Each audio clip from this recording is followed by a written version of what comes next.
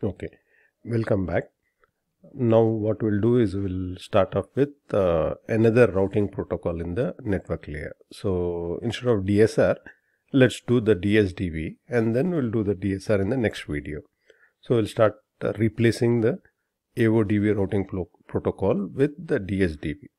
So, and the network scenario will be the same thing that we have used. So one way to do that is like we have done in the previous session. Using NSG and drawing all these things and following the same procedure, and except that in the parameters in the wireless, instead of AODV we can choose DSDV. That's one way, and saving the TCL file. The other way is to use the TCL that we have already created. So fine, let's open the TCL, or let's make a copy of this. So we can use a file manager and make a copy of it, or we can say terminal command, that is copy experiment08.tcl. we want it to copy it as 08, and we want to do the routing protocol we want to use is dsdv.tcl. okay, this command will make a copy of it. So we do ls and see that a copy of that should have been created. Yeah, here's the file. Okay, we have the file, so let's open it. Using gedit experiment 08. In fact, 08 and 09 are together. That's the reason I'm using the same file name, 08 and experiment 08 dsdv.tcl. I opened it in gedit, and let's see for DSDV what are the changes we need to do. Let's look at the manual. Okay, DSDV, and look at the full forms also. DSDV stands for destination sequence direct distance vector routing protocol. Fine. And only changes that we need to do is we need to change this line number 16. We need to call it as DSDV. Rest all are fine. In fact, note that we are still using Wi-Fi in the Mac layer. And then let's change these also, the trace and the NAM files also, so that they are not, the old ones are not rewritten, overwritten. DSDV, and the NAM file also we want it to be DSDV, and likewise the congestion window also we want it to be at DSDV. And remember, towards the end we'll have at the finish function, the NAM file will be invoked. So just to make sure that we are starting the DSDV file, so we'll go towards the end. Yeah, here's the place. NAM is starting. This is the place also. We need to change it to DSDV. Yes, 4 places we need to change it. And we save this. We have a new TCL file now. We'll go to the terminal ns experiment 08 dsdv.tcl. This will invoke the animator. As usual, we have the animator. Let's maximize this a little bit. Okay, we have the maximized version, and then you can see 0 and 1, they are not in the ranges, and they should start moving. So I'm increasing the step sizes. I have increased the step sizes.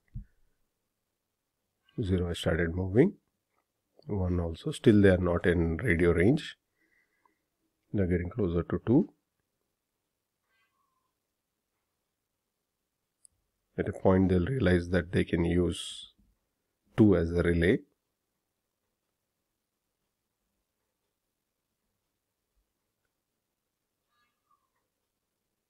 Yes, they have realized that they can use 2 as a relay, and they have started communicating. Now remember the routing protocol. Now look at the difference now. They realize 0 and 1 are within the radio range. So that's the reason 0, 1 have now directly started communicating instead of using 2 as the relay. That's the difference here. AODV hadn't done that, and DSDV protocol, this is doing this. When it finds that without a relay also they can communicate, they drop the relay and they're directly communicating. That's one difference that we can notice in visual simulation. Of course, some of the finer details we'll be able to see it through the throughput graph and likewise the congestion window graph. Okay, they have got out of range. That is the reason no communication is happening. Okay, so stop here. We'll get to the awk file. So we have the trace file now. We should have the trace file. Yes, we have got the trace file, DSDV trace file. So let's run the awk.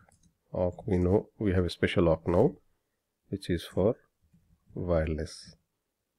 And we give the trace file that has been generated just now, DSDV tv.trace. And all the statistics have come here. And you can see the throughput. Previous case we had a throughput of I think 275. Now we see that throughput has slightly increased because of this protocol, because of DSDV.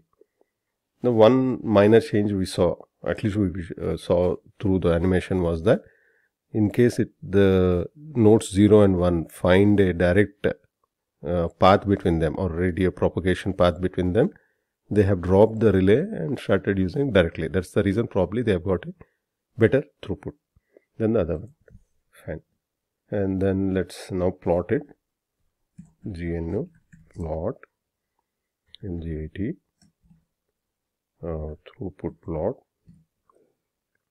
So we can see that this was the previous one because of AODV, and this we can see this is because of DSDV throughput. Acknowledgements, let's forget about the acknowledgements, we're not worried about them.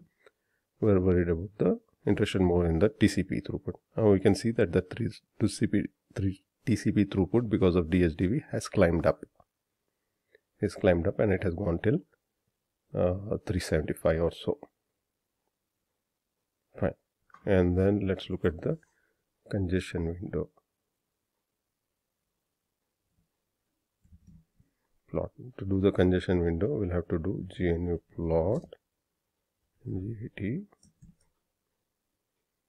congestion window plot, not P.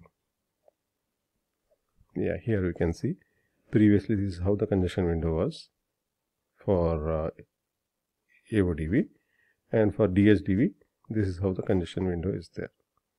And you can see a slight discontinuity over here. This is because initially when we saw the animation, 0 and 1 were using 2 as a relay. So they were using 2 as a relay till this point, and once they realized 0 and 1 can directly communicate with each other, they dropped the relay and they directly started communicating. That's the reason you can see some discontinuity here.